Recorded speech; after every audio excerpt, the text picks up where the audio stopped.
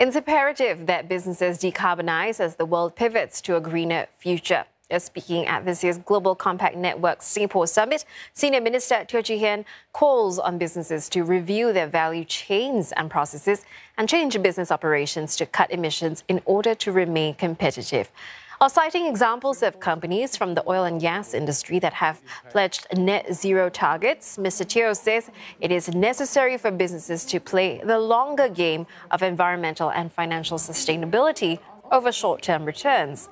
Other areas he highlighted include the need to develop sustainable supply chain management practices and investment in and leveraging of innovative technologies that can help companies save costs and even build new revenue streams.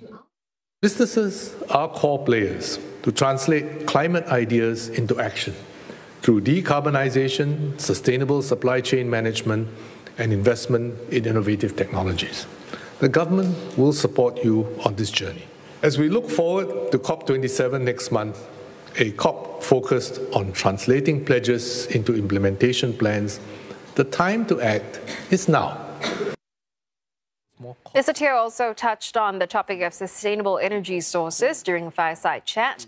Asked if it's time to explore nuclear power as an energy source in Singapore, he says this has never been ruled out, but it will only be adopted if and when the technology proves to be safe and efficient and there are local capabilities to operate it.